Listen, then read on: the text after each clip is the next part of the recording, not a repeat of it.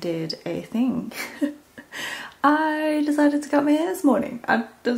I genuinely think it looks the same. I don't know, I feel like I never look below here anyway, so honestly it feels the same to me, like a little bit different I guess. But thanks to my patrons this morning for egging me on and encouraging me to chop it off. So I kind of did it live with them. I did it with kitchen scissors, nothing fancy.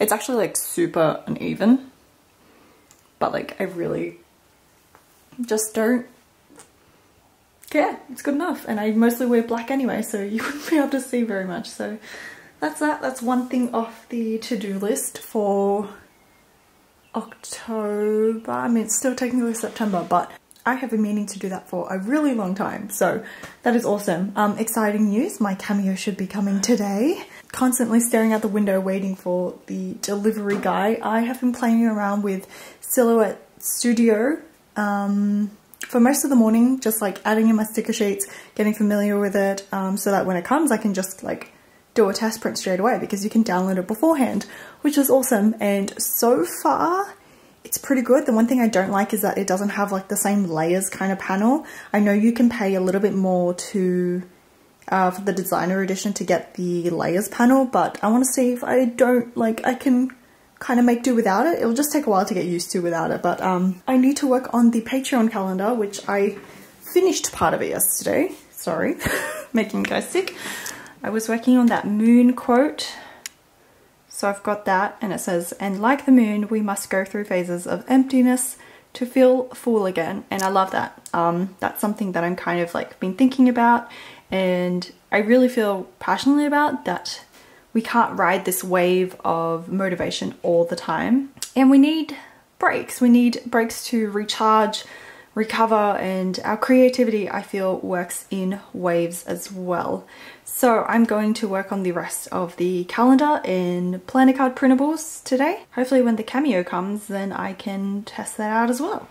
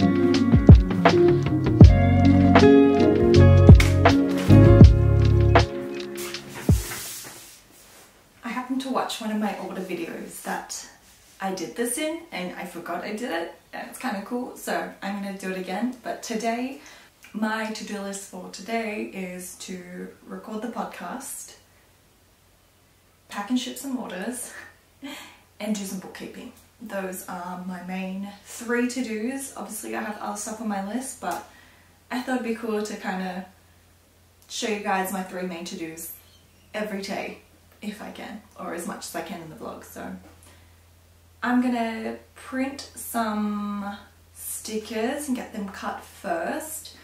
Hopefully I have no problems with Cameo, and that's so I can pack the orders, and then once I pack and ship the orders, then I will record the podcast. That's the plan.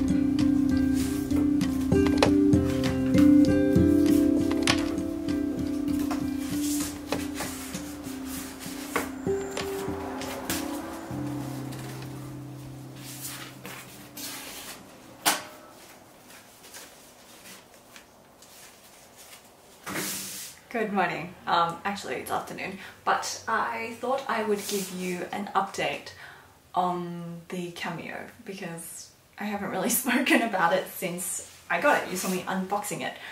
So I didn't know where to start, but this is going to be long. I just want to say there are a lot of good and a lot of bad with it. So I want this to be informative if you are considering switching to the Cameo. So getting started was really easy. I already downloaded Silhouette Studio beforehand to get familiar with it so that once I set everything up I could kind of just start printing and cutting straight away.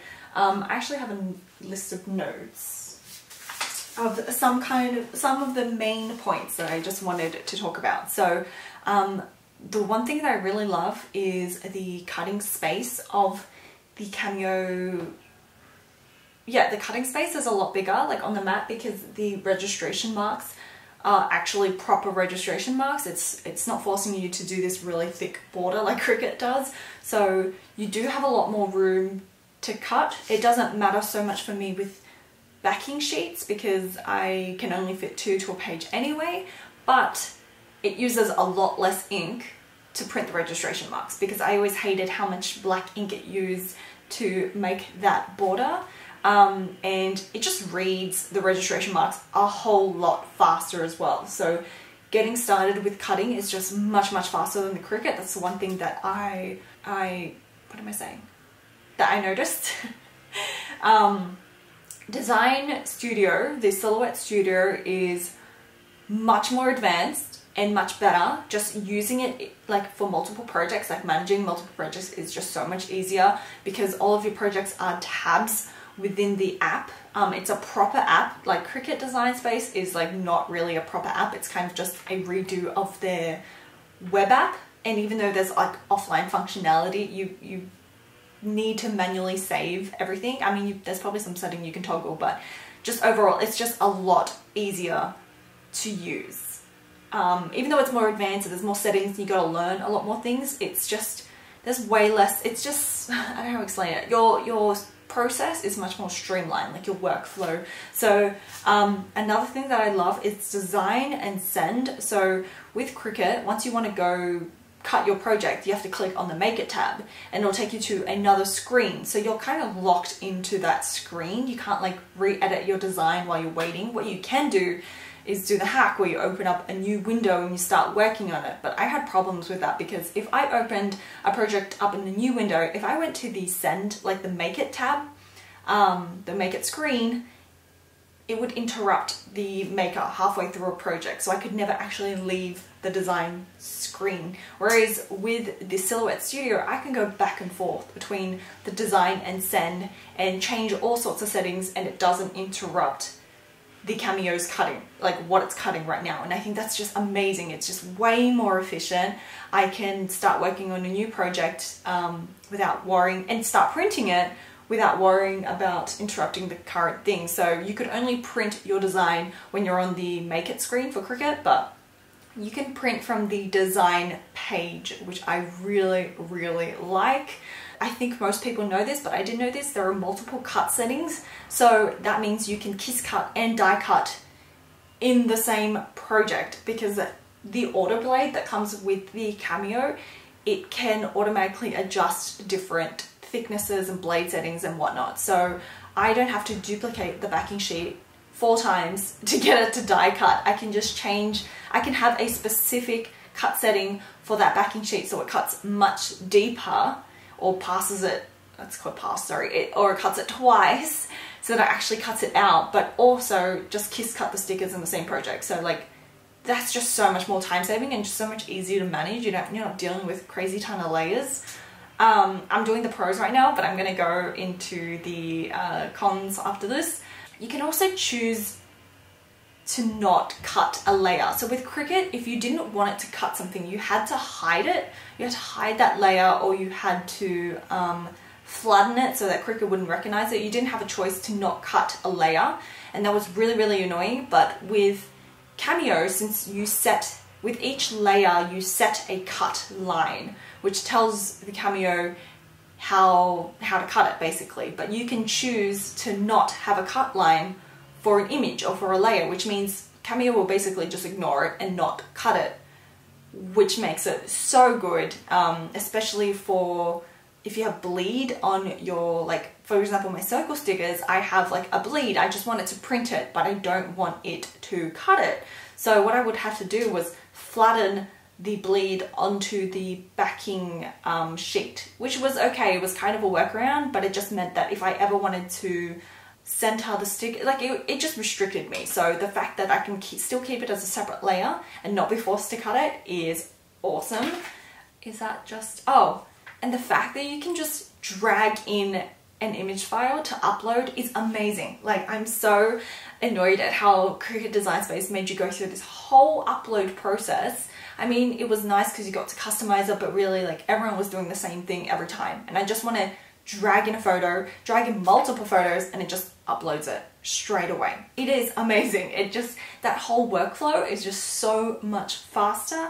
Calibration, I tried calibrating and was amazed that it cut on the lines like perfectly on the first calibration, but calibration is just so much faster as well. The CRICUT calibration is so dumb because it has to cut like 20 lines and then you have to check it, but with this one it's kind of a manual thing. It was kind of weird at first. I'm not going to go into it. If you want like a full detailed Cameo review, let me know. I can walk through everything, but just for now, the calibration process is super simple. You can move the blade manually, which is really, really weird, which you need to do for the calibration. But that is most of the positives.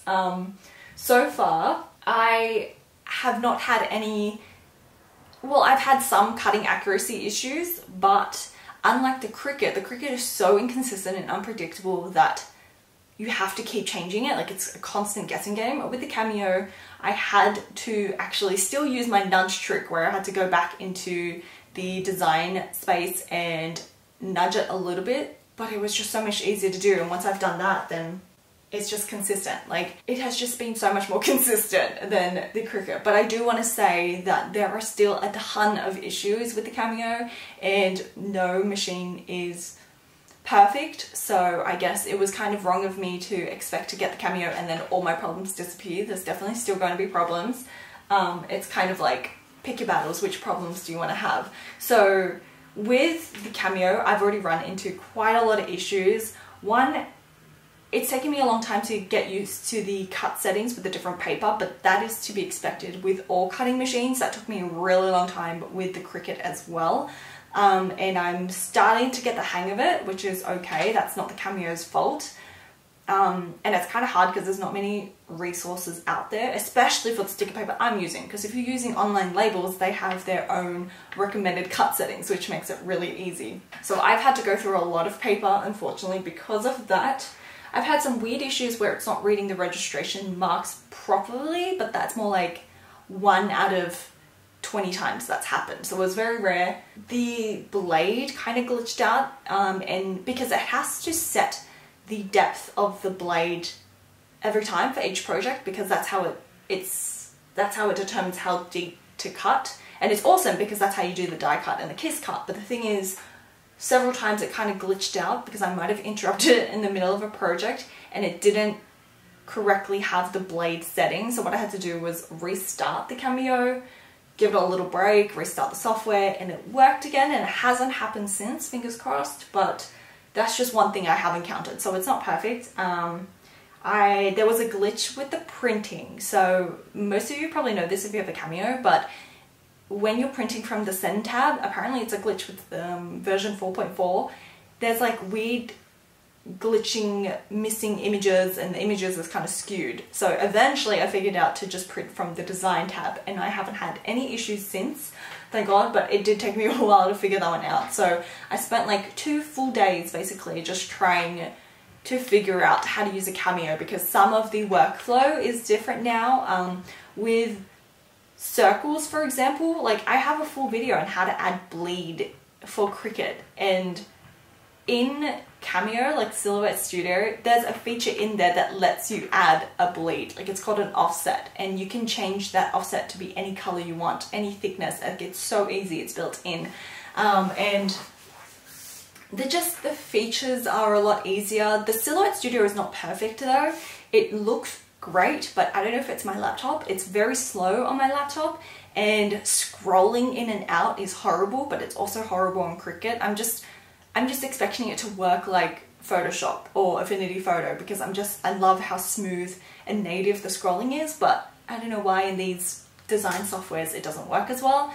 So I kind of have to hold down a key and kind of like scroll with my mouse, or that's a trackpad, or click the zoom button. So it's a little bit clunky that way, but again, still the same as CRICUT. You couldn't do that in CRICUT either. I'm trying to like zoom in with the trackpad. Another thing is you can't really move multiple projects together by changing the X and Y. For some reason that doesn't work for me, but what they do have, which is kind of cool, is you can set the value that it moves by. So I like 0.02 because that's what I always nudge by, and you can move it in all 4 directions and have multiple objects grouped together for that. So that's kind of cool that way. It automates it and you don't need to mess around with the numbers. You just nudge it by a certain number each time. I love how you can customize the cut settings a lot more. It's not just pressure. You can actually change the blade speed and blade acceleration and the blade tip, like how much the blade tip is exposed. That is really good for like customizing it, but then at the same time when you're first getting started, it can be really confusing because there are so many different factors now, but that definitely does come with practice. And I was having, the main problem that I was having was with my circle stickers. This literally, I'm saying it now, but this literally took me a whole day to figure out, and I've only just figured it out, and it's been 3 days now, so it's kind of driving me crazy. So it doesn't cut circles as expected. So I would have, like on my freebie, so with this design, it would cut these out perfectly, smoothly, smooth cuts, everything. But once it got to the circles, it started doing like really jagged cuts, and I couldn't figure out why, because I'm like, it's the same file. And I've tried everything, guys. I've tried making sure that the circles are vector, making it an outline, doing different types of cuts for the Cameo. But then Kevin decided, well not decided, Kevin realized that when he touched it, the texture of the circles is much different to just the paper or just having like the image on the paper like the freebie.